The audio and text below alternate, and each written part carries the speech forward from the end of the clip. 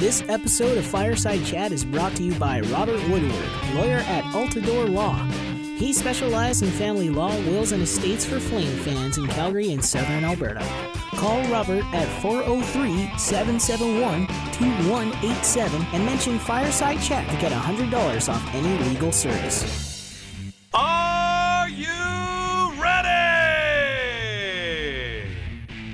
Sea of Red, it's time for another Fireside Chat, the official podcast of Flames fans. It's go time. Well, Lord Stanley's mug has been awarded, and that means it's time to shift our focus to the upcoming season. Once again, I'm Dan alongside Matt, and we're here to preview the entry draft. Matt, before we do that, though, if I would have told you that the team that was at one point during the season worse than Edmonton and at the bottom of the NHL was going to win the Cup, would you have thought I was crazy? I would have asked which team. And St. Louis, like, when they were dead last, I remember on one of our shows shortly thereafter, I even said I think that they are going to make the playoffs. And because it's one of those stretches for them where literally everything went wrong. And the goalie screwed up, everything was disjointed, they fired their coach, and just like everything that could have went wrong.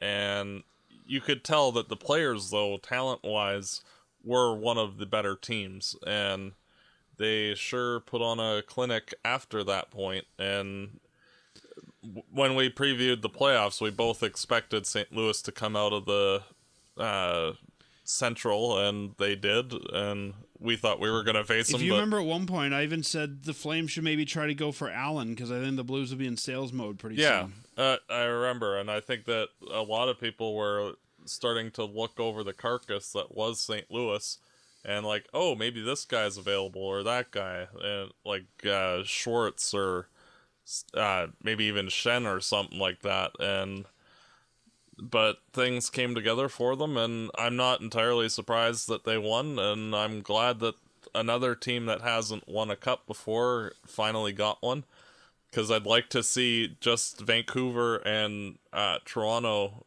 with extended cup droughts, and so. Well, and that would mean what? Vancouver's the only current team without a cup. Buffalo and Arizona are the other right, two that are over 30 years old that haven't won one. Yeah, there's a few. I was gonna say there's a few teams in the league that don't have one. But yeah, and I think even with the Allen thing, not that he would come to Calgary, but if they have to give, if they decide to give Binnington a big raise, I can see Allen being out of there, and I could even see him landing in Edmonton. Yeah, I could see that. I don't think they're going to want to pay two guys, $9 million combined to 10 net. And I would be somewhat shocked if Allen is on the team to start the year. Yeah, I agree. And I think that Binnington, I mean, even though it's 1 year, we know that guys tend to get paid based on 1 year. Especially a guy that, wins you a Stanley Cup, you're going to get paid something. Like even Antoniemi, who was quite terrible, frankly, he ended up getting like nearly $5 million when that was a big amount of cap space. So, I wouldn't. Well, even, we all remember when, Hammond was good and he got paid. Like, it seems like if you can go on an extended playoff run, you get paid. Yeah, and it makes perfect sense because, if that guy can repeat, then you've got an elite goaltender for a long time. It doesn't happen too often, but it's better if you luck out and get one that's like that, because now you've got a potential Hall of Fame caliber goaltender in your ranks, and you don't have to address that issue from that point forward. So it's good for St. Louis. I'm glad that they have solved that problem for themselves, and hopefully they don't take the NHL by storm next year and repeat. We'll talk about it probably in September, but I think we're going to see some changes to the hierarchy of the Western Conference. Mm-hmm. Well, let's not talk about St. Louis. That's not why we're here. If people want that, there's a couple St. Louis Blues podcasts you can listen to. Let's talk Calgary Flames. And before we get to the reason we're here, the entry draft, some interesting Calgary Flames news came out this week. I think I don't know about you, the one that really I'm still scratching my head over, Spencer Fu has signed a KHL deal to play for the Kunlun Red Star, the KHL team in China, which also makes him eligible for the Chinese Olympic team next time. This is a guy I know a lot of Flames fans, and you and I have talked to people even at the rookie camps, really high on this kid. Some people thought he should have been in the NHL already. I was never that high on him, but kind of interesting to see him going to the KHL. I think probably for a guy like Fu, that probably spells the end of him as a viable NHL prospect. What do you think? It depends on how well he does in the KHL. Like, if he's just a filler replacement level guy in the KHL, then he's basically over there to stay. But if he, because if you look at it objectively, he's trying to get onto the Olympic team. So it makes sense that he would be not looked as a filler player who couldn't cut it in the AHL. Like, he appears to have a specific goal and is going to attain that. And if he performs well in the KHL, then I'd expect some team to give him a contract afterwards. But if he's just there or bad, then yeah, he's done for North American hockey. Yeah, I mean, he's 25 already, so that'll be his, is probably 25. He turns 26 next May, so that'll be his 25-year-old season. I don't think he'll come back to the Flames. I think by the time you come back at 26 and you're competing for a job based on where this team's at, I think it'll be too far down on the depth chart. I believe the Flames will retain his rights as long as they give him at least a qualifying offer, even if he turns it down, which I can see them doing. And, I mean, we're not going to trade a guy who's over in the KHL, but I think this is probably the end for Spencer Fu as a Flame, at least. Yeah, probably.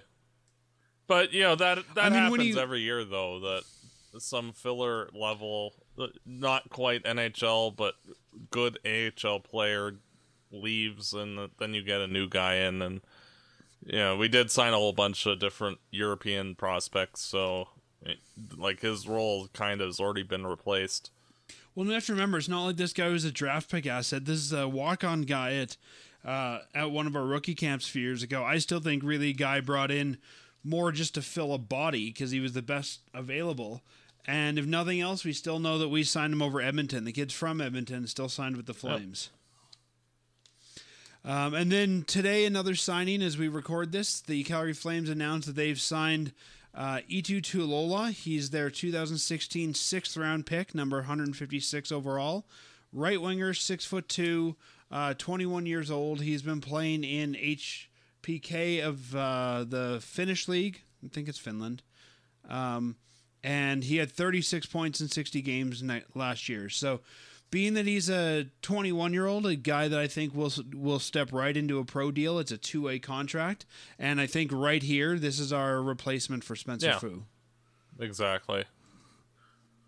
I think better upside than Fu has. Yeah, it's one of those where, with losing Fu, it's not that the end of the world or anything. So no, I mean, fans liked him, but there's really not a lot to him. I mean, he was here. It's like, are you gonna really miss Kirby Reichel? Like, nope. So they're there, and you just keep cycling in new people, and hopefully one of them takes off. Yeah, and we see that at the AHL, right? It's like I've said to you before with NHL grinders. We get attached to guys like McGrattan and guys like that, but it's just the face puncher, and, they come and they go. Don't get too attached to them. And I think the same's true of AHL guys. Mm-hmm. Yeah, unless they start stepping up, sort of like how Dylan Dubé has this season or Mangiapane in past seasons. Unless they're elevating their stock in the AHL, if they're just stagnating, say Curtis Lazar, then you kind of know the writing's on the wall that that's all they're basically going to be. Yeah, we'll see. I think there's some guys when they come in, right away that they're going to be AHL filler and be an NHL long shot or not. I still think you might see Lazar in the NHL. I don't know about here, but I think Lazar might get a chance somewhere, especially with another organization looking to field 25 more guys in a few years. Yeah, I can see that. But we'll see. he's a guy who at least has been putting in the work, and I think there's a lot of GMs out there that are into that. You know, oh, this is a guy who wanted to go to the HL, wanted to get better. Yep. But well, let's look into the entry draft. The entry draft coming up here in a few weeks from the time we record this. It's in Vancouver this year. So if any Flames fans are listening and want to take in an entry draft, you can see if there's still tickets available. It's the 21st, 22nd of June. They always do the round 1 on Friday night and then the rest of the draft on Saturday. And I guess before we get to the draft, we should probably ask the big question that's been the question for Flames fans the last couple of years. We haven't drafted in the first round in a while, Matt. We've been trading away most of our picks for veteran defensemen. As we remember, we made a big deal with draft picks for Hamilton and then a big deal with draft picks for Hamonic. This year, as we record this, the Calgary Flames do have their first round pick. Do you expect them to make that pick, or do you expect them to deal that pick? I expect them to trade it. I would be somewhat surprised if they pick at number 26.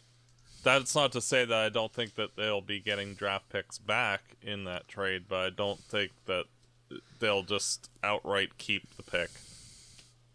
So do you think it's going to be like it was before, where it's sort of a pick for a player, or do you think they would be like trading down? Well, looking at the quality of the players in this draft, there's not really a huge difference from about 20 to 50. So if the Flames felt that there was enough talent on the board that they could get 2 of the guys that they really like by trading down, I could see that. I don't think it makes sense. Very, very similar to what we did the year that we did the Hamilton deal, and then the second year still got Shillington and Anderson. Yeah, or like when the Flames traded down from 14 to 21 to get Jankowski and Seeloff. And it's one of those things where the Flames, sometimes the team that gets the better pick gets the really good player. Other times, like Anaheim, they traded down and they got Raquel and Gibson for the draft pick from Toronto, which ended up being Tyler Biggs, of all people. So, it's one of those where if the Flames are confident in their scouting staff and they feel that they can get 2 top quality guys, I wouldn't be shocked if they, say, traded down to 30 or something like that to pick up a late second. But whether 26 or not, you think they will essentially keep that as a draft asset? Whether they move down, you don't think they're going to trade like the first for forward? It would depend on the forward. Like if you're talking like a top 6, higher end top 6 forward, like, if the Flames say wanted to get Taylor Hall, then sure, that would be included. But if you're, say, like the Zucker trade, no. So let me ask you the next question I was going to ask then is, so you're expecting that first round pick to be made, or I guess first a deal or to be made with that first round pick? I would be somewhat surprised if they just stood on their laurels and just said 26 is where we're going to be and that's it. Just due to the fact that the Flames don't have a huge amount of higher end prospects in the organization now because they've mostly graduated, and this draft is rather deep in terms of the quality from about 20 on to about 50 to 60. Well, and that's exactly why I think you have to keep it as a pick. They might not pick at 26, but I don't think you can afford this year to trade the first for another NHL player. No, it would just depend on the player specifically. Like if it's a guy like Taylor Hall, then you go, well, yeah, we'd like to keep the prospect in, but, it's also Taylor Hall. So, and if you can sign him to a long-term contract, then your team's going to be a lot better than whatever that prospect would have been. It depends. I mean, you and I talked last year at rookie camp about just how terrible the rookie camp was because there was nobody there because the Flames haven't made any picks. Yeah, I know. And the only way that, like, I personally don't like trading draft picks. Like, personally, my philosophy is get as many bullets in the gun that you can to, take to the range to go target shooting. Because if you hit the mark a few times, then, your team's a contender. And so, like, I'm not overly thrilled with the prospect of trading draft picks in the first place, but everything, like Calgary's more in contender mode. Like, they did finish first in the West, second overall. So, like, if they can boost their team and it requires the first round pick to do so, then, you don't like doing that because you're robbing from a couple years from now. But on the other hand, if it's a big enough upgrade, then we might do what St. Louis just did yesterday. So I think we will see the Flames make a big deal on the draft floor. I agree. I don't think you're going to see that round 1 picked move necessarily for an NHL asset, though. I think if you look around the team with guys like Brody, guys like Gillies, maybe even a guy like Bennett, I think the Flames have enough other assets they could parlay into NHL talent. I agree. I think you're right. I think that they're not happy at number 26, but I can see them drafting at number 26. I can see them looking around saying the cost to move up doesn't make sense. No.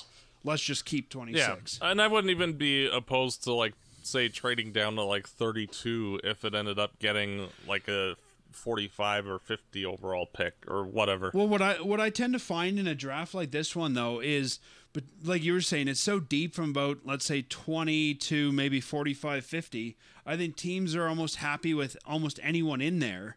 And in those deep draft years, you often see less movement in the first couple rounds of trading up and down. Yeah, it just depends. Like, if you have one team who likes a specific guy, like, say, Spencer Knight, they really want a goaltender, and Spencer Knight is available at 26, then you might end up having a situation where, oh, okay, and that might work. So it's one of those where everything just depends, and I don't think that the Flames would pick Spencer Knight if he ends up at 26. No. Like, we need goaltending, but we don't need to burn a first on one. So I'm going to predict that the Flames make a big deal at the draft floor and trade. And I think it's, like I said, NHL assets, or let's call them existing assets. It's players for players. Yeah. And I think the Flames will do another minor deal where they will bring in a draft pick. Yeah, I wouldn't be shocked by that either. I can see them flipping something like John Gillies for a third or something like that. Yeah, I wouldn't be shocked by that. I actually wouldn't be shocked if the Flames made 3 or 4 trades in total, even though, like, some of them obviously wouldn't be, like, major deals or anything like that. Yeah, I don't know. I don't know how much movement there is. It seems like if you look at the rumor mill, there's a lot of top guys being rumored, and I think it's going to be a trade deadline day where there's not a lot of teams that want to make moves until those top guys are cleared. True. And I'm not sure they'll all be off the board yet. And even making moves like for a goalie, I think a lot of teams are going to say, well, let's wait and see what happens to Bobrovsky and Varlamov and stuff. So I don't know it's worth making the small deals. And if you look at Tree, he often makes those small deals midway into July. Yeah, true enough. So could be, but I think you'll see probably one deal of player for pick. I think you'll see a bigger deal, which is players for players. Yeah, like I'm expecting TJ Brody for a top 6 forward deal to be made.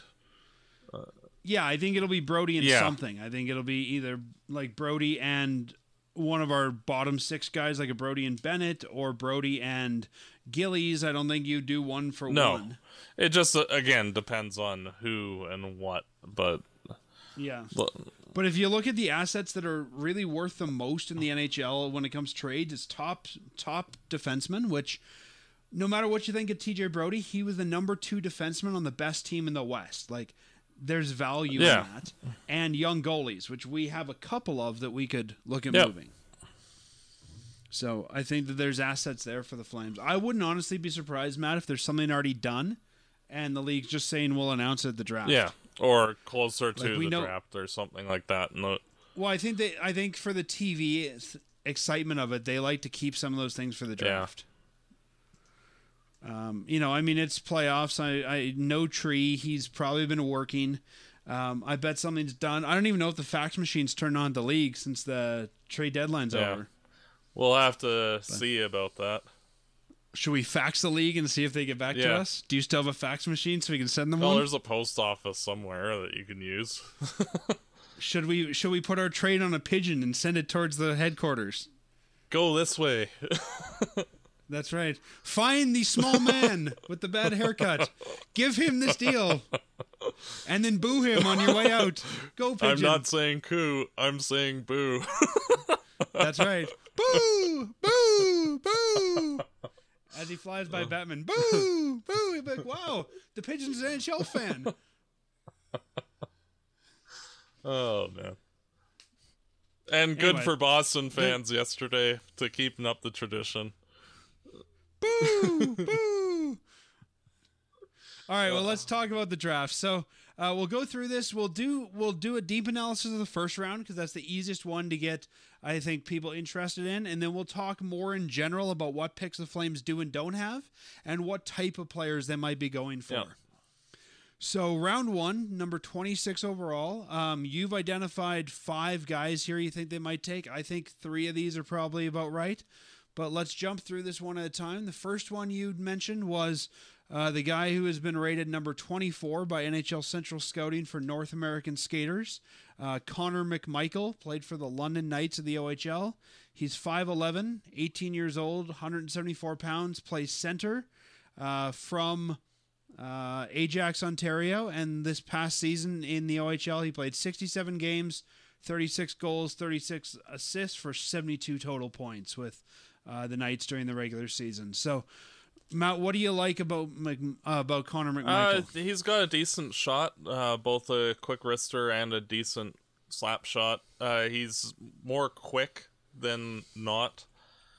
And he's just a solid all-around offensive player. And it's hard to find guys like that at number 26. And he has the makings of a top 6 forward, and his offensive instincts are notable. Like the guy who reminds me the most of without the Canadian team heroics is Jordan Eberle, and just the right nose for the net, and just a all-around decently skilled player. And I don't think that he's going to be the most defensively sound guy, nor do I think that he'll stick as a center. I think he'll be moved over to the wing at the pro level, but he just looks like a solid skater out there, and higher level of skill than you typically find for anybody rated in the 20s. From what I've seen of him, and being OHL, I haven't seen him in person, but I've seen some footage of this guy. He seems to have a better read of the game than a lot of guys at that level. Yeah. I think it's why he's effective as center. He's a left-handed shot. Like you said, I can see them playing him on the wing. I can also see him being sort of like Lazar, where he could play all over the ice. But I think, just from what I've seen from this guy, he's got a good scoring touch in the juniors.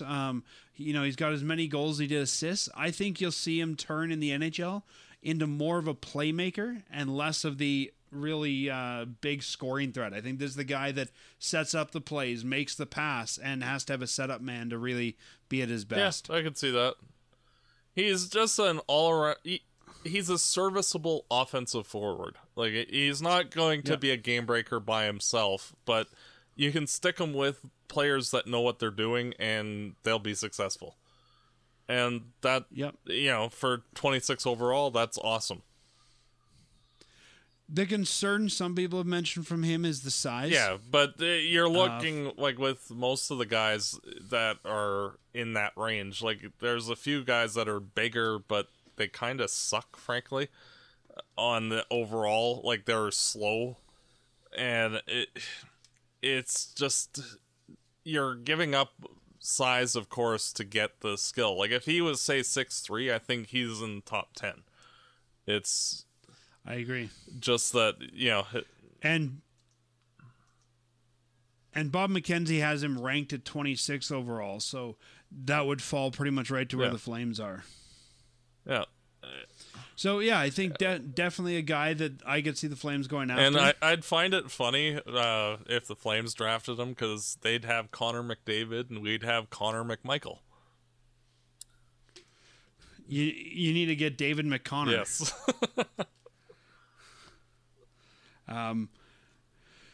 Centerman, again, left shot, I think, and it's hard to kind of predict 3-4 years out, but I don't think this is a guy who jumps right to the NHL by No. any means, but I think that left wing for this team is going to be pretty clogged up for the next couple of years.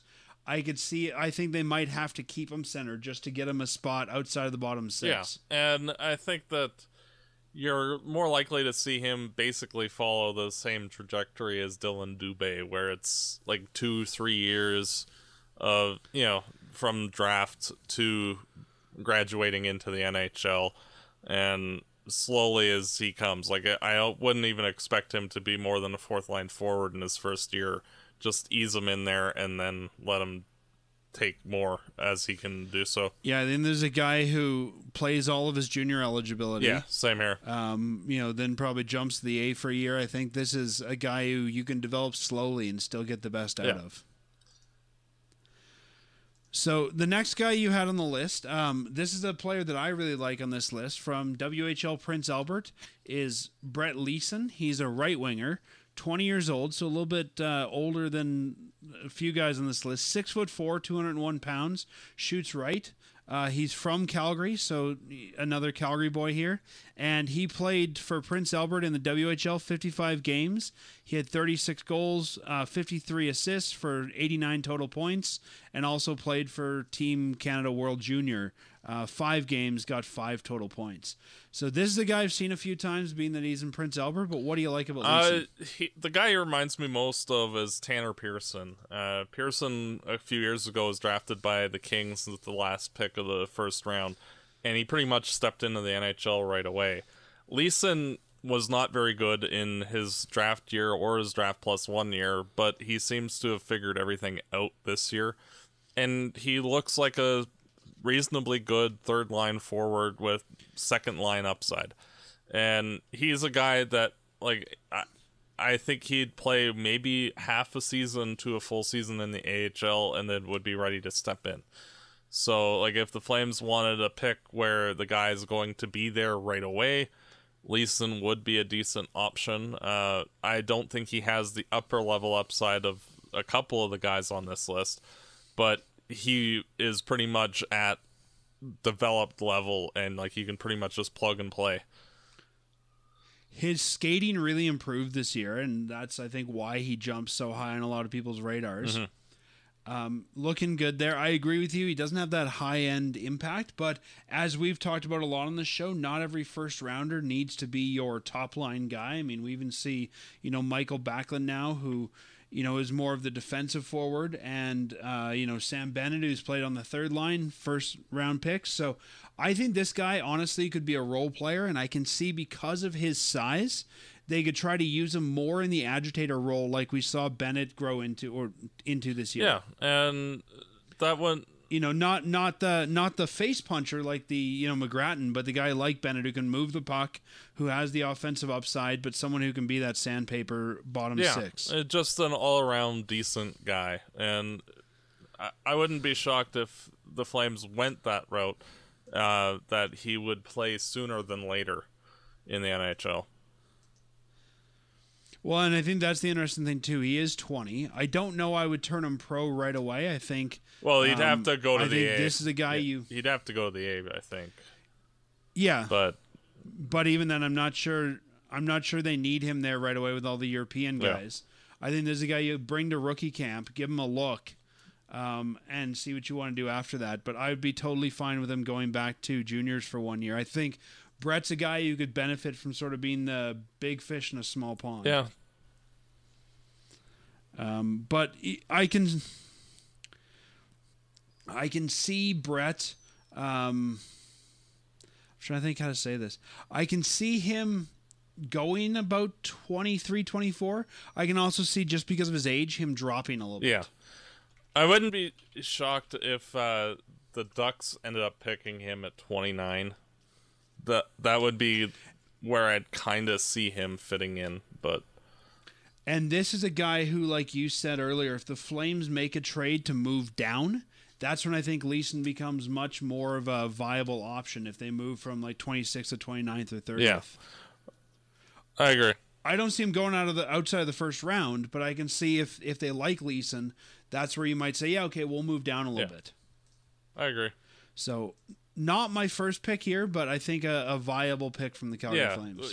He's probably third or fourth on my list, but it's one of those where if any of these 5 get drafted by the Flames, I'm not going to be overly upset by any of them, really, because they're all decent players.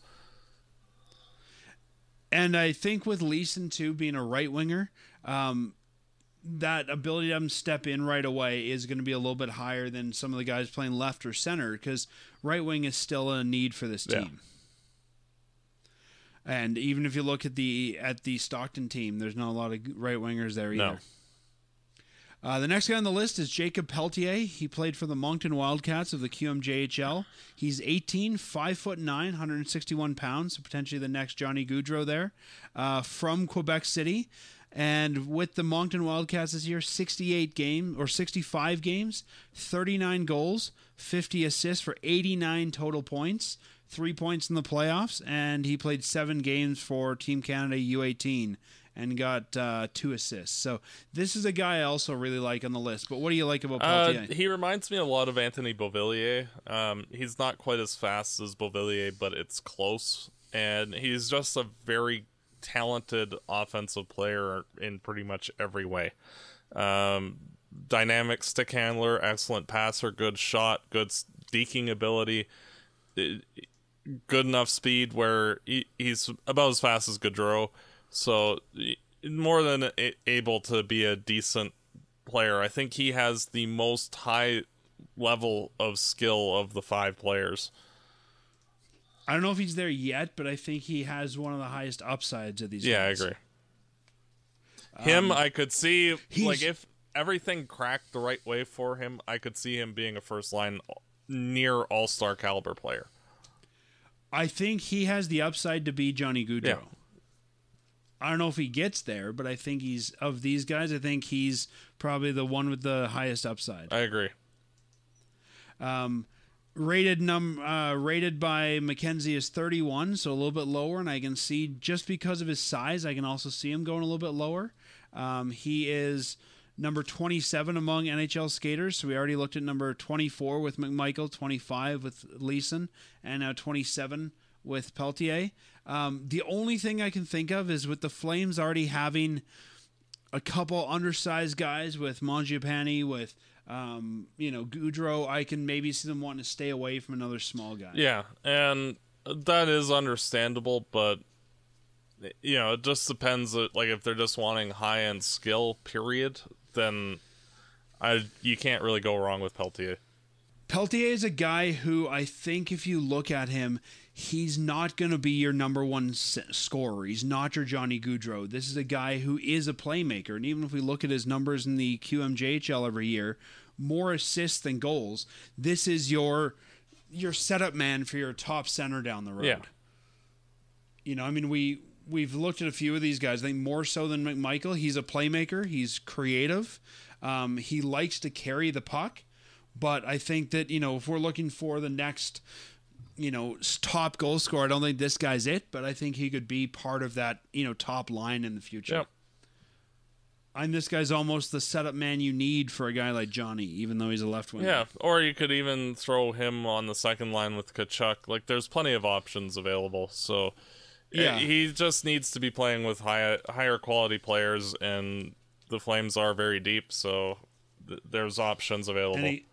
The next guy on the list that you'd point out, this is actually a guy I'm really fond of. Jamieson Reese of the Sarnia Sting in the OHL. He's 18, 5'10", 172 pounds, from Hamilton. He's listed as a centerman, and he is the number 30 North American skater, ranked number 43 by TSN and Bob McKenzie. In this past season, he played 37 games for Sarnia, had 10 goals, 22 assists for 32 total points. And with Canada U18, he played 7 games, got 2 goals, 6 assists for 8 total points. Even though I think Peltier has the higher upside, I'm really a fan of Reese.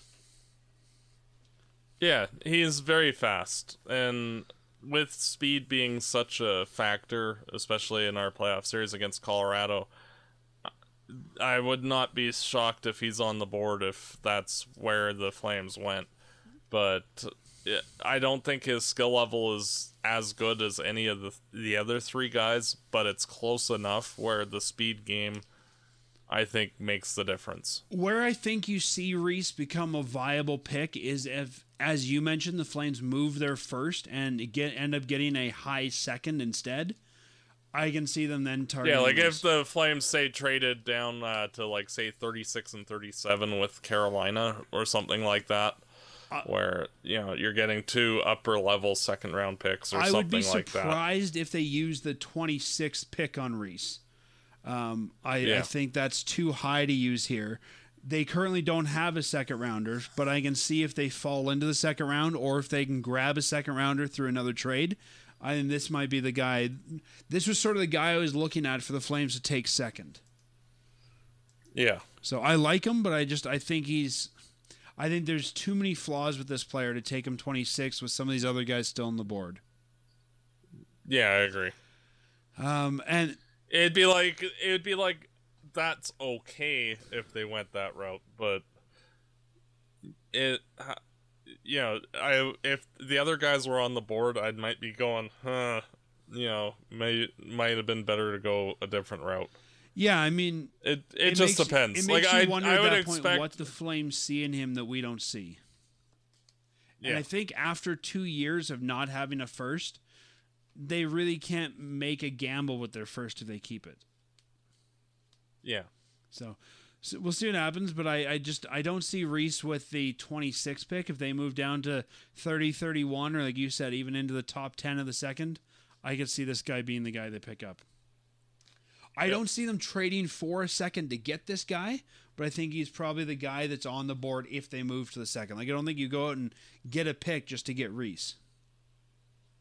Yeah, he's not that otherworldly where, we must have this guy. But if he's there and there's nobody that's clearly better, then why not? And then the last guy that you wanted to mention here, number 11 by the NHL Central Scouting Bureau in terms of European skaters, 29th overall by Bob McKenzie, is Niels Höglander. He's 18, left winger, 5'9", 187 pounds, plays for... he played for Rogel. I hope I'm saying that right. They're the European team that has a green version of the Oilers logo, so I don't like them because of that already. And that's in Sweden, and this past season in Sweden, he played 50 games, 14 points. Remember, this is a men's league, so it is different than Canadian juniors, and had 14 total points, 7 goals, 7 assists. With Sweden's U20 team, he played 8 games, 4 goals, 3 assists for 7 total points. This isn't a guy I'm a huge fan of. What made you put Höglander on the board? You can erase his name and write Yuri Hudler in there, and you wouldn't notice the difference. It's the same player. Like, similar height, same speed, dynamic playing-making ability, good shot. Not anything that particularly wows you, but he's just good in every facet of his game. And he's just solid all the way around. And guys like that tend to, when they're drafted, they tend to actually develop when they don't really have any observable flaws. Like, he's a little short, but not overly so. And he's stocky. He's 188 pounds, even though he's 5'9". So when I watch him play, being a fan of the Flames, you see Yuri Hudler, and it's the same guy. It's as close of a comparison as I've seen between two different players. That's how virtually identical they are. Huh. Okay.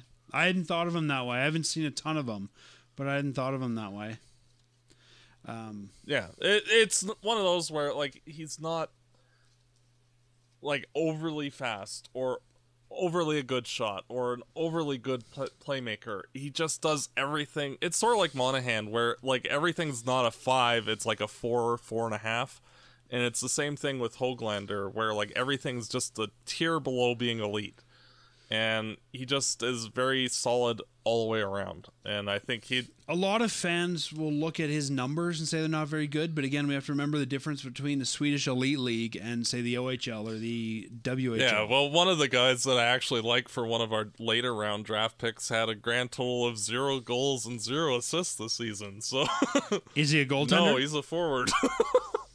So wow, yeah, but that does happen, and like one of the players that was similar to the other guy I'm mentioning was Matthias Janmark, and in his draft year had 0 goals, 0 assists, and yet he's emerged into being a high quality forward for Dallas. So the stats are not everything, and it's just a general-ish guideline, and like especially like when you're talking first. Yeah, no, I'm not saying they are, but I think there's a number of fans that look at those numbers. Yeah. Well, like especially with the guys that are rated close to or in the first round, like you pretty much have to figure that they know how to play the basics of the game. Otherwise, they wouldn't be there. Mm-hmm. And so you're just looking for all the little subtleties in their game, and that's where it makes scouting a lot more difficult, because all of the players are fairly talented. It's just if you're going based on stats alone, you can make a lot of mistakes very quickly. Matt, I'm gonna add a couple guys to the list here, a couple guys that I like that weren't on your list. Curious what you think. These guys are probably going to be gone by the time the Flames get there, and I wouldn't necessarily trade up to get them. But one guy that I really liked from the Barrie Colts is Ryan Suzuki. He's number 18 in North American skaters, number 12 overall by McKenzie. He's a really smart player, great skater, excellent passer, 6 foot, 181 pounds. He's a centerman, and with Barrie this year, he played in 65 games, 25 goals, 50 assists, and 75 total points. I've seen a lot of footage on this guy, and he seems like the kind of sort of dynamic playmaker that we need. Yeah, and I would be shocked if he hit 20 even. And that's the unfortunate part. He's a really good player, and I like him a lot. It's just I don't see any realistic way that he'd fall down that far. Well, and it's interesting because a lot of these players, when you look at all the different sort of people ranking them, are very similar. He's one of these guys, and we see 1 or 2 of them every year that are all over the board.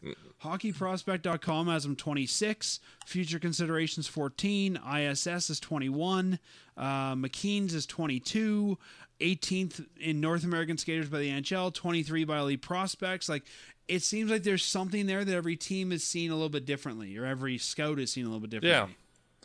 And he looks to be a decent player. I don't really, like, especially with the teams that are picking around where, like, 18 to 23, like, I don't see any of the teams passing him by. Like, Dallas is pretty good. The Rangers, they're looking for higher end talent. Pittsburgh's looking for higher end talent. The only reason I think he might be on the board, there's a couple defensemen I have rated in that area, like Ryan Johnson, Honka, and Kokkonen I have rated in that area, and I could see Calgary's, and Thomas Harley as well. I don't think Calgary wants to take a defenseman, but I think Suzuki could be on the board if a few teams decide to take a defenseman. Yeah. And if there is one defenseman available at 26 that I'd really like, and that would be Matthew Robertson from the Oil Kings, but I don't see him making it that far down either. No, I don't think he falls that far. And that's the problem. Like, there's a bunch of really dynamic, decent players. It's just that, unfortunately, like, especially with the type of teams that are there, I don't see, like, Pittsburgh, LA, Nashville, the Islanders, Ottawa, or the Rangers passing up any of the higher-end flashy guys. Like, I don't see them taking, like, the McElrath type guy who's, like, just big and, there. Yeah. That's where it's going to be tough. Like, honestly, with any of the higher-end guys, if they fall to 26, you jump on that. Yeah, without question. It's just, and usually there's one guy. If you look in the 20s every year, usually there's one guy that you're surprised is still around. Usually they don't fall, say, out of, the top 5 to number 20, but usually there's a couple guys in that 20 to 30 range that fall. And one guy I could see being is Trevor Zegras. Yeah. He's Boston College, played for, I believe, the U.S. National Development Team last year. This is a guy I actually really like his game. I think he's quite a dynamic player. 6 feet, 174 pounds, 18 years old. He can play center and wing, from Bedford, New York. I don't think he falls to us, but this is a guy I think he'll probably go about 20 to 23. This is a guy I might even be willing to trade up to get. Yeah, I don't see him falling that far. Like I don't even think he hits 15. So like, where's he ranked? Let's see. He is, I think he's in the top 10 of North American skaters. I'm just waiting for the list to load here. He is number 10 by ISS, number 6 in North American skaters. Yeah, everyone thinks he'll go high. I don't think he falls down, but he's one of my favorite players outside the top 10 in this draft. Yeah, I agree. We're not going to trade into a top. Yeah, we're not going to trade into a top 10 position this year, but if he's available at 19, 20, I could see moving up to get him. And I think a lot of teams that are in that ballpark might be calling up. I agree. Other teams and offering the same kind of situation, because this is a year I can actually see there being quite a lot of pick movement. Like we often see it in the 4th. You move a 4th and a 7th for someone's 4th this year. This is a year I can see there being quite a bit of movement in the top 60. Yeah. Well, especially with certain teams not performing well, like say Pittsburgh having like the 21st overall pick. Like I can see them trying to jump down to like 15 or so, possibly, or something like that if they really like somebody. It just depends. And like there seems to be about 15 guys that are above everybody else, and I don't really see them falling to 26. There might be one, and like if say like Suzuki falls to 26, then yeah, you do it. But I don't see any realistic way, especially with the teams that are behind us in the draft. Like the Islanders, Nashville, Washington, like they have similar drafting priorities that we do, and so like if we're all looking at the same board in the same way, I just don't see how one of the higher end guys falls to us. If you look at the list, it's interesting this year. Not as many U.S. college players as we've had in the past. A lot more WHL, OHL. This is a really good year for the OHL, but a lot of Canadian prospects in the top, I'd say 50 this year. Yep. Not Flames related, but any doubt in your mind that Hughes goes first? I'm still a little on the coin toss there, but I would be somewhat shocked if he doesn't. Between him and Keiko? Yeah, I think those are 1-2. I think Hughes goes first. I can see some movement in the top 10. I really like Turcotte, and I could see him going higher. Not in the top 2, but I can see him going higher than some people have him. Same with Krebs, but that's another story for another day. Yeah. Couple guys you had on your list here are sort of outside chance guys. Probably, I would imagine, not guys you'd take with your first pick, but if we could get a pick in the second round, is that kind of where you're looking at these guys? Even our 3rd or 4th, it's okay. I don't see. Yeah, they might go before we pick at 88, but they're close enough where it's in that ballpark. Because after the second round, it's kind of everybody kind of does their own thing and picks their own list, and it just depends, really. Well, let's look at these guys. The first one you had for us is a Swede, Albin Gru. Is that how you say his last name? And he's a 6-footer, 187 pounds, 18 years old, can play center and right wing. He's from Sweden. He played for, and I can never pronounce the team name, Djurgårdens. Yeah. You guys can look it up. Tell me if I'm wrong. Tweet us. And in the previous season, he played for Djurgårdens. Played a whole bunch of games, but mostly for their junior team. 25 games there, 13 goals, 21 assists for 34 total points. He also played for the big team and the under 18 team, so it's a bit different in Sweden. Yeah, but what do you like about this? This kid? was the guy who had 0 goals and 0 assists that I was mentioning earlier. Oh, okay. Well, it depends what league you look at him in. I true. mean, he had zero goals on a team that he played like two games for, but he played the majority of the season at the U20 league. Yeah. 25 games, 13 goals, 21 assists for 34 points. Yeah. And 102 penalty minutes. This guy could rival Tim Hunter. And that's exactly why I like him. It's the penalty minutes. He reminds me a lot of what Sam Bennett is right now. He's fast. He's a very intense player, physical, decent offensive abilities, and just a lot of energy. And he's a decent defensive forward, and he can contribute offensively. And it's one of those situations where, like, I don't see him ever turning into a top 6 forward, but he might be one of those really annoying third line, fourth line guys. Some of the draft snippets that I have for him: plays with considerable energy, as a threat down the right side when he puts his shoulder down to attack wide and then drive the net. He's at the top of the food chain, a T-Rex, eats everything and thinks everything is under him. And thirdly, slick stick handler, dangerous in the offensive end, plays a fast game, works hard every shift, deadly on the power play. From what I've seen, and I'll admit very little with this guy, I agree with you. He's sort of your third, fourth line agitator. I think he's a guy that could have a long NHL career, but he has a depth NHL career. Yeah. And he did play 15 games this year in the Pro League with zeros across the board. Oh, did he? But, okay. Yeah, no, he... Oh, you're right, he did.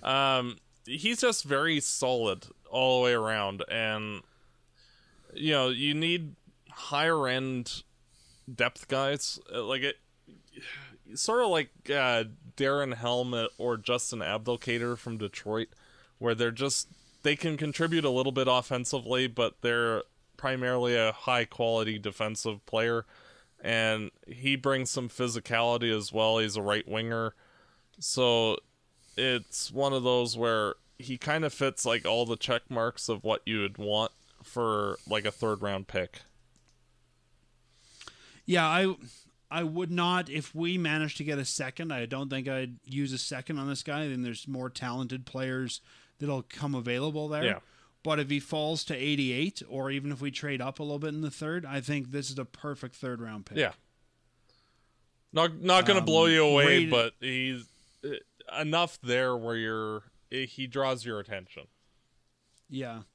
He's number 1 in the North American skaters, he's number 13 in the EU skaters list, number 44 by TSN McKenzie. But sort of like you said, guys like this often get overlooked in the second. Everyone's got their own list, and I can see him falling a little bit. But at the same time, if we don't get him, no big deal. Yeah, exactly. This is just one of the few guys that was like rated a little lower that sparked some interest. Yeah, because especially after the 2nd round, it's not like we have a ton of video on any of the players, so it's kind of hard to, we can read what the scouting report is, but so can you as listeners. So, And if we have anyone that's seen these guys, if they're from your local town, or you've seen them play, let us know what you think. Because, like Matt said, there's, 7 rounds and 32 teams now? There's a lot of players that it's hard to see them. Yeah, and, once you get past about 50, finding any content on the players is virtually impossible. And the next guy you had is one of your long shots from the St. John Sea Dogs. I believe it's pronounced Maxim Kashvik. And he's 5'11", 187 pounds, 18 years old, from Slovakia. A little bit of a different hockey nation there. And he played in the QMJHL, like we said, for the Sea Dogs, 60 games, 22 goals, 24 assists for 46 total points. He also played for Slovakia's under-18 team, where he was pretty much point per game there. What I've heard him not so much compared to, but the scouting report is he moves quickly on the ice, he competes hard and doesn't need much room to release his shot. I've heard him compared, I think, a lot of people are looking at him a little higher than he probably should be in comparisons, but what do you think of this guy? He's another one of those guys who does everything generally okay. He reminds me a little bit of Ruzicka from the past season. Just some offensive ability.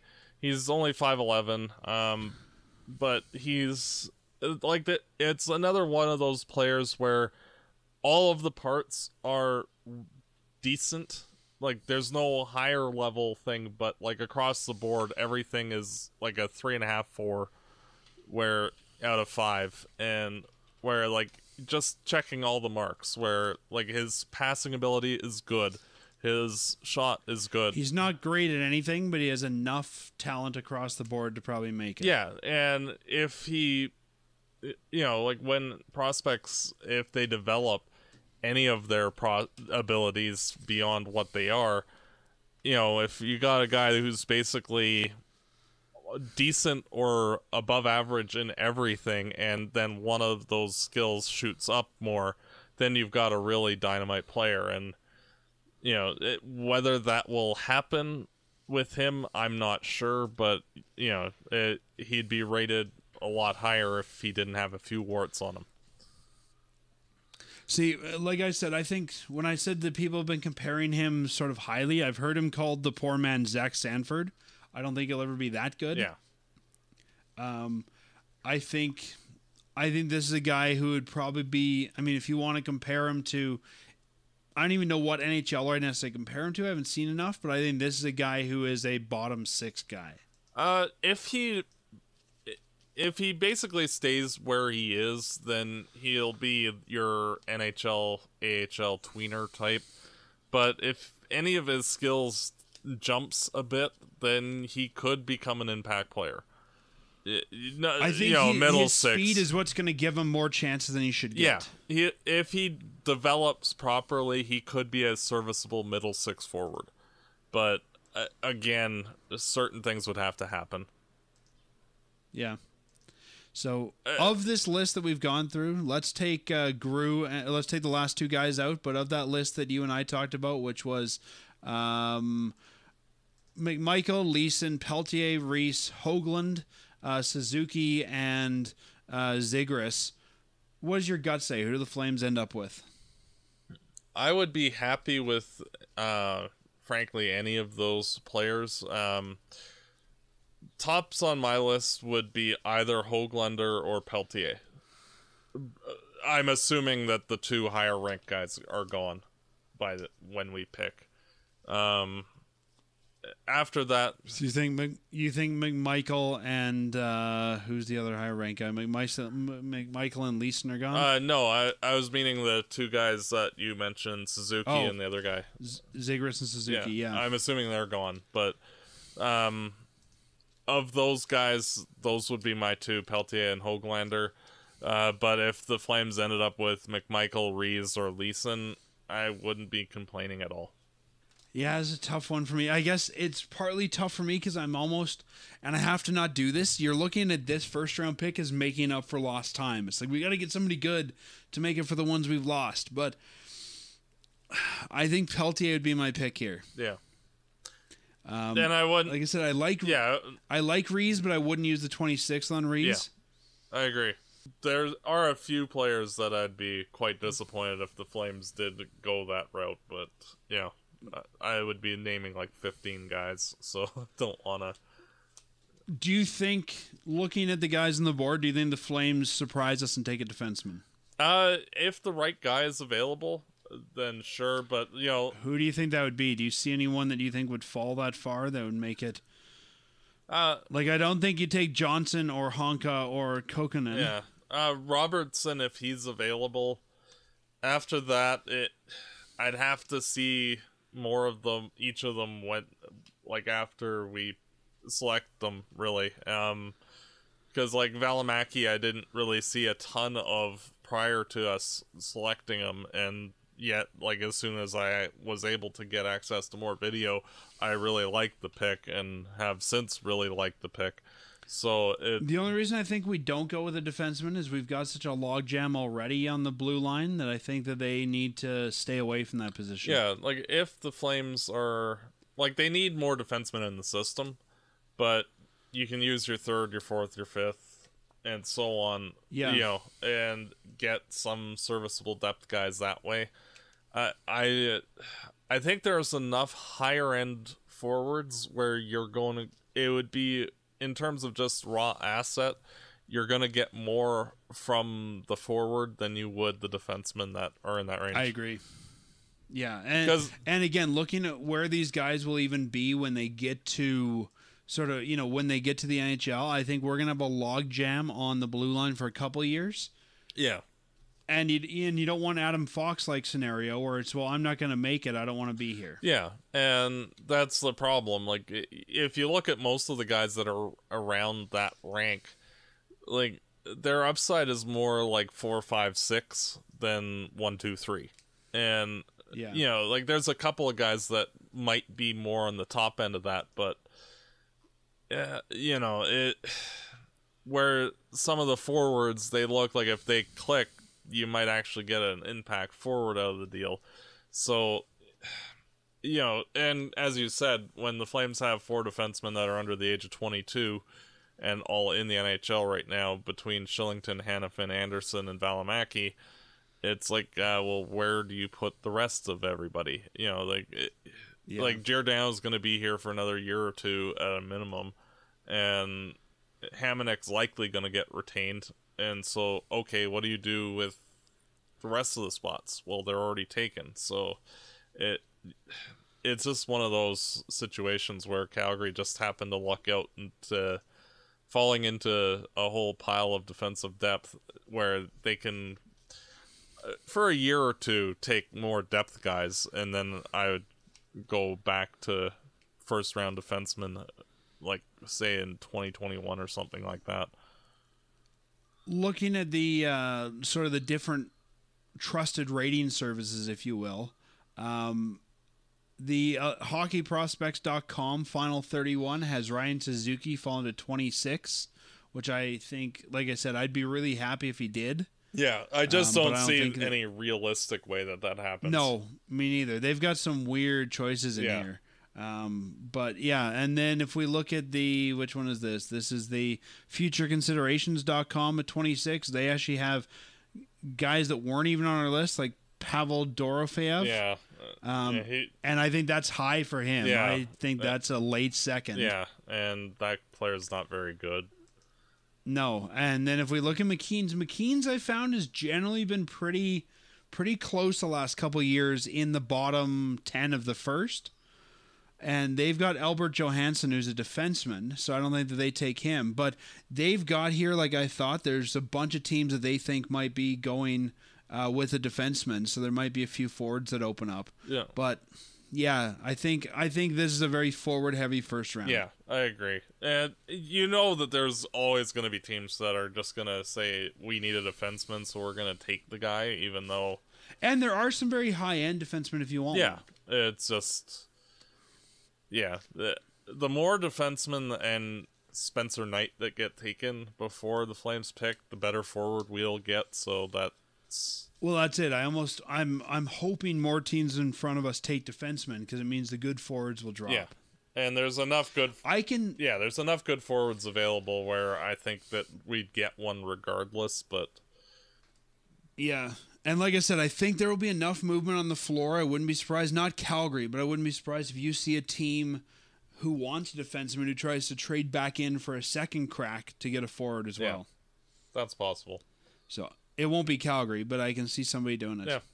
And, you know, like Calgary, because of their prospect pool, like they're pretty much empty everywhere except for goaltending. So, you know, if the best player available as a forward, then that's where the Flames will likely go, and if it's a defenseman, that's where they'll go, and we need everything, really. So I think I would be surprised if they take a defenseman, even if it's the best player available. I think you're going to see a forward in the first round. I wouldn't be shocked either. Well, let's take a look down the draft here. I'll go through sort of what picks we have and don't have. Ready, Matt? There's a little confusing. Yep. No second-round pick. We traded what should have been the 57th pick to the Islanders in the Hamonic deal, so we don't currently pick at time of recording in the second. As I said earlier, I don't think that will be true on the draft floor, but as of right now, we have no second. Yeah. We have... I think the Flames see enough talent they would try to trade into the second. I think it'll be too expensive to trade into the first, but I think you can trade into the second in this draft. Yeah, or trading the first downwards, possibly, depending. Yeah, but I don't think you can. I don't think the Flames would want to give up what it would cost to get another pick in the top 31. No. We have our own pick in the third round, which should be pick 88. The fourth round's weird. We traded our pick to Montreal, but we have New York Islanders pick, which is the 116th pick. That was part of the Hamonic deal. We have our own fifth round pick, 150th overall. We don't have a sixth round pick. We traded to Carolina in the Eddie Lack deal. That's a trade I didn't want to see pop its head up again. And then in the seventh round, we don't have our pick. We traded to Ottawa for Nick Shore, but we do have Carolina's pick from the Eddie Lack deal, number 216. So essentially, to break that down, we will pick in round 1, round 3, round 4, round 5, and round 7. So quite a good smattering of picks for the Flames. We're not going to go through players at all these rounds, but I think we can talk about sort of in general what the Flames need. And Matt, every year you say the Flames should be taking a goaltender. The last goalie we really saw taken was Mason McDonald. Well, Parsons. We saw Parsons, but I guess the last shocker was how high they took McDonald. Yeah. What pick would you spend that we currently have on a goalie? I'm gonna break with tradition and say that we don't need to. No? Yeah, this time, no. I don't think we have a high-end goalie, but I think we have enough goalie talent, period, that we need to wait and see what happens. Yeah, I agree. And frankly, the goalies this year outside of Spencer Knight kind of are just mediocre. Like, I haven't been wowed by any of them.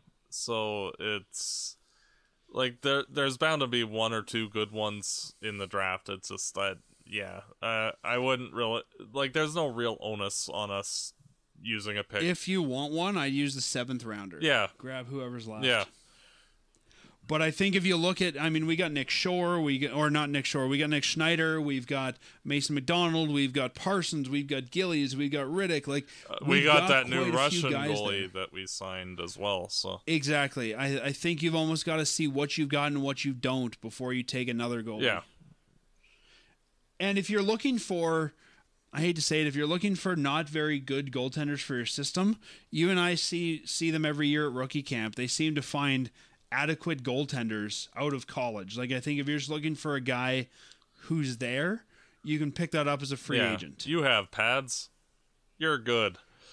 Well, I mean, you know, we didn't think a lot of Schneider till he came in. True. But, you know, if you're looking for that, I guess I shouldn't say guys there. If you're looking for that sort of AHL backup, ECHL starter, you know, you can probably find that guy scouting your colleges. Yeah. Oh, I agree. So unless they think they've got a high-end goaltender, which I would not want to come into the Flames organization now being a goalie and try to fight my way up that depth chart. No, and like you just look at Binnington, like it took him until he was 25 to emerge, and you know we have a couple of goalies in Gillies and McDonald that are kind of getting closer to that age where they might turn it on. So you know, like McDonald looked a lot better this past season. He might end up becoming something. You never know. I think there's a few guys the Flames have to make decisions on this year. I think this year will be the Gillies decision and the McDonald decision. Yeah. And I think then you can bring a guy in next year once you've either decided to keep them or move them. But yeah, I don't think you need a goalie this year. Yeah, and I think we have the full stock of picks for next season. So I don't see, like, I would be more willing to, you know, use like the second round pick on a goalie next year. Because we'd have one, and we have all our picks for once. Wow, I think so. I don't recall. Let me go check. Yeah, I think so. No, 2020 we're missing our fourth. Oh, yes. Okay. 2021 we have everything. The fourth rounder was when was that? What trade was that part of? Let me see. That was the Oscar Fantenberg pick. Yeah. Okay. Well, no big deal then. But still, it's a fourth. If you use your second on a goalie, it's like, okay, yeah, that's fine. So I'm not overly concerned. Like, I'd rather use a higher level pick than a lower level pick if you're getting a goalie.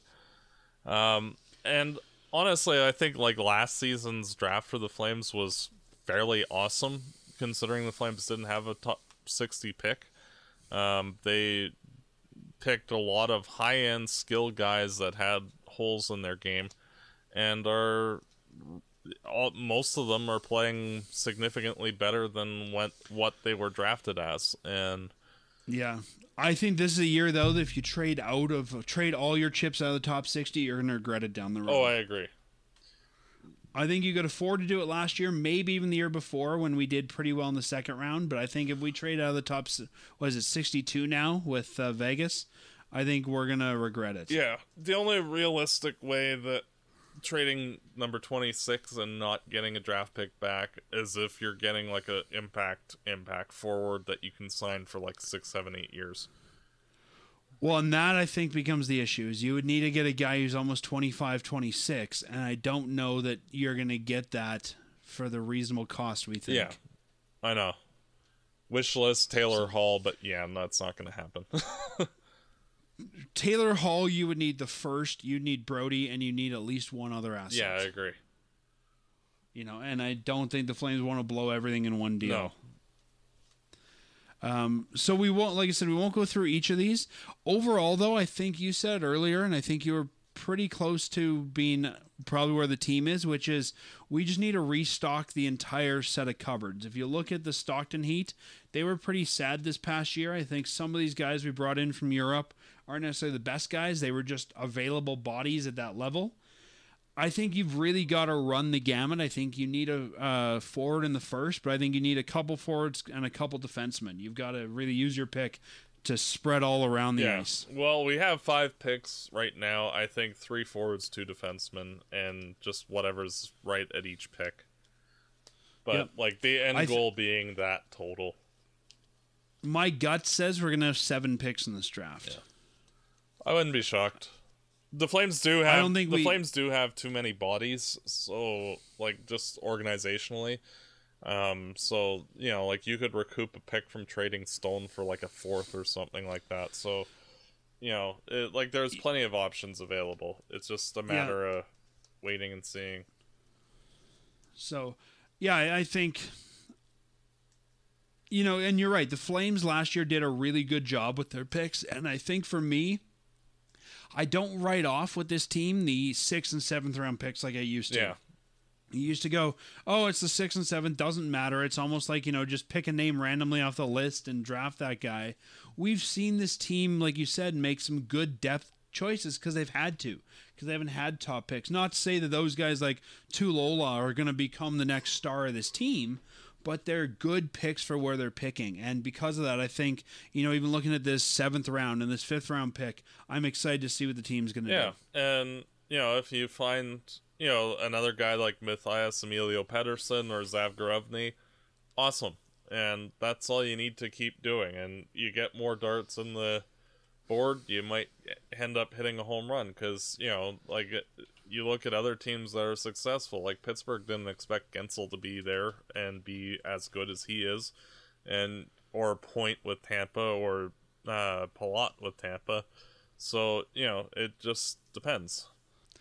I think if you look at it, I would almost take I call it the Daryl Sutter approach, but I think in the 5th and 6th round, I would probably this year go for size over skill that late, especially with that 7th pick. I think looking at some of these guys we were talking about early, and I'm just scanning through the top about 70 picks here, a lot of smaller guys. I mean, we saw that with Kanzig and it didn't work out as well, but I think with that 7th round pick at least, I'd probably go for the size over the skill. Yeah, it just depends on what's on the board. And, you know, if there's somebody that's notable, like when you're getting into the 6th and 7th round, it's like, oh, does this guy know how to play hockey at all reasonably well? And if that's the case, like Zavgarovny or Pettersson, awesome. If not, then, you know, oh, well, you just don't re-sign him like D'Artagnan Jolie. You know, it's not a big deal. Yeah, and it's totally a gamble that plays, right? I mean, we're not angry if our 7th doesn't pan out. But if it does, it's a bonus. And people always think of some of the picks that Detroit's made or other teams where that 7th has become a star. That's really, your once in franchise history. Yeah, and that's how you win Stanley Cups, is by having one of those guys turn into a real dynamite impact player. And we've seen that with Gaudreau. Well, and I feel like the Flames are in a better position now because they seem to put more, ever since Feaster. I guess there's one good thing we can say about Feaster. I think Feaster really got us looking at U.S. college better than we were. And I think those are some of the players we'll see this year in the late rounds. And I think that we're doing deeper European drafts now than we were in the past as well. So I think the U.S. college thing, though, when I look at it, I mean, Feaster took Jankowski, and everyone's like, what the heck? And we've done well with U.S. college since then, but barely ever drafted them in the handful of years before that. So I really think that's really helped us. Yeah, you have to... Is that U.S. college game. You have to go digging for talent. You can't just go, oh, well, this guy plays in the Ontario Hockey League. He is awesome. That's not the way anymore. You need to really cultivate from here, there, and everywhere. But good year for the OHL this year. If you look at the number of guys they have in the top, it's going to be a good year for that. Oh, yeah, I agree. But, some people are saying it's probably the best OHL draft in our lifetime. Yeah, wouldn't be surprised. So, outside of those guys, like I said, I don't have a lot to say besides just make sure that we're picking quality players. And I don't want the Flames to lose picks. I think we need at least 5 picks. I don't have to be the 5 we have now, but I think we need at least 5 picks in this draft because we need to replenish the cupboard. Yeah, our cupboards I think are for some very of the empty. players like you're, and I think as much as we're going for a Stanley Cup run, you can't be Detroit where you had no prospects for years. You've got to maintain the balance between the two, and I think for some of those positions like the Taylor Hall type position, that's a deal that could be done after July 1st if you want to, either through free agency or trade. I don't think you have to give up draft assets this year to do that. No. And frankly, the Flames, the number one goal of rebuilding is amassing talent, and they've done that. We're one of the best teams in the NHL. Now it's a matter of figuring out which assets are the important and key ones that are driving your success, and then surrounding those guys with what you need. And now this is the interesting part of the developmental phase is, okay, the Flames fell flat on their face this year. Let's fix it. And it'll be interesting to see what they do. I think in the past we didn't have a lot of assets that we wanted to trade, so we had to trade picks. Now, if we want to make a trade, we have the assets we could move. Yeah, would I be pissed if the Flames traded Sam Bennett? Yeah. But if you got, say, either Kadri or Taylor Hall in that trade, you go, yeah, that sucks, but on the other hand, and that's going to be with a lot of possible trades. That's also not a deal I think you would need to do on the floor either, though. No, of course not. Just everything depends. Yeah, and there's still a few free agents who I don't think we'll see a big deal like that on the floor, because I think this year more than others, there's a few free agents who are still unknown, and I think teams are going to want to try and take a crack at those guys first before you make an NHL player for NHL player deal. Yeah. I would almost rather, instead of going after Hall and trading, say, the first, and we'll talk about this more, in our free agent preview episode, but I'd almost rather keep the first, keep Bennett, and try to get Simmons as a free agent. Oh, no. Simmons is done. He was horrible with Nashville, and he was bad with Philadelphia this year. He's basically done. He's Milan Lucic right now. We've got James Neal. Yeah, we don't need a second one. I really liked this player that Simmons was, but he's not the same guy anymore. We'll see. I don't think he's a top 6, but we'll talk about it when we get there. I don't think he's top 6. I think if he takes a pay cut, he could have a place in this team. Yeah. But we'll see. Yeah. So, Matt, you're going to watch... Do you have NHL Network? Are you going to be watching the rounds 2 through 7? Yeah, I will. So for those that haven't seen it before, you probably watched the Friday night draft. It's quite the show. You see Bettman go up, he gets booed, he introduces everybody. Then you see all 31 picks get made on the stage. If you watch 2 through 7, they don't even go on the stage. I don't know why they keep it set up. It's really just the GMs at the table making their pick over the loudspeaker. Yeah. Do they even make the pick, or do they call it and somebody else makes the pick? And then the voice of God makes the pick through the arena announcements. So-and-so from this team has been selected by insert name of team here. You don't even get your picture on the stage. Often it's just the picture with the GM right at their table with the donuts and everything on the table. Yes, and then they say, so-and-so team, you're on the clock. And then 60 seconds later, it's that pick is taken, and so on and so forth. So I was trying to look it up. I know in the NFL, they've had guys that have missed their spot being on the clock. I can't find a time in the NHL that's ever happened. I do believe it has once. I think LA did a few years ago. Something like that. Yeah, usually most teams are prepared for that kind of stuff. The only way that would happen really is if you're talking trade and, oh, crap. So... Well, and even then, hopefully, I mean, you've got enough assistant GMs and stuff who hopefully would get you going ahead of time. Because I don't want to trade for your pick that I just missed. Yeah, exactly. Like, if it was me, I would say that at that point, the trade's over. I don't want your pick.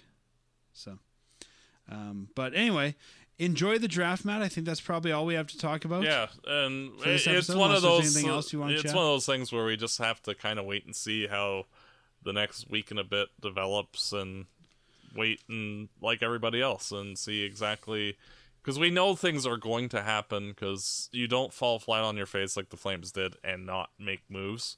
It's just figuring out. I just want to preface to everybody, I don't think we solve our problems at the draft. I think this is a longer term solve that we'll see part of on July 1st, part of throughout the summer. Like, I think if you're going into this draft expecting we make some big moves and all our problems are solved, you're going to be disappointed. Yeah. I'm expecting some stuff to happen, but not all at once. No, and I think, like I said, this year is a year that I think they're going to want to wait and see how chips fall in the first. I think there's enough players that are going to be available, especially on the goalie side, that you might even be better to save your assets, wait for somebody not to get the free agent they want, and then jump on it. So, but yeah, I think we'll see at least one big thing happen, but I'm not expecting a deal as big as what we've seen in the past. Like, the past 2 years, you and I've said, whoa, like, that was a huge deal for the Flames. I'm not expecting that this year. I am, but we'll see. Yeah, we'll see. Yeah, I'm expecting hopefully it'll give us. Yeah, I'm expecting Brody and something to get traded. So, see, I'm expecting Brody to go, and I think we'll get like a second and a middle six guy. Yeah, I'm expecting a second line forward or equivalent. Well, hopefully you're right. Yeah. Well, let's find out what happens this weekend. By the time the show comes out, it'll be this weekend. And then we'll be back after the draft to talk about what did or didn't happen. And also to look forward to that free agency day on July 1st, when the Flames will hopefully finish whatever shopping they need to do. Yep. Before we go, I want to remind everybody it's still open and will remain open for probably another week, and that's our listeners survey. You can go to firesidechat.ca/survey. We'll also have the link in the show notes. This is a survey that we do every year. It helps us understand what you guys like about the show, maybe what you want to change about the show, things you might say, hey, I'd like it if you guys did this differently next year. It's our way to get feedback from you guys, and totally optional to do. At the end of the survey, if you leave us your name and your email address, we'll actually enter you into a draw to win a prize pack with some Flame stuff, some Fireside Chat stuff, and one person will win that. So if you don't want to leave your name, that's cool. If you want to leave your name, we'll make the draw during the summer for that. So check it out. We love your feedback. Again, that's firesidechat.ca/survey. So, Matt, enjoy the draft, and hopefully you're right. Hopefully we make a big deal and get this thing rolling. Yep. As always, go Flames, go. Go Flames, go. Fireside Chat is hosted by Dan Stevenson, co-hosted by Matt DeBorg. This episode produced and edited by Peter Marino. Fireside Chat is licensed under Creative Commons license. For full license details, visit firesidechat.ca.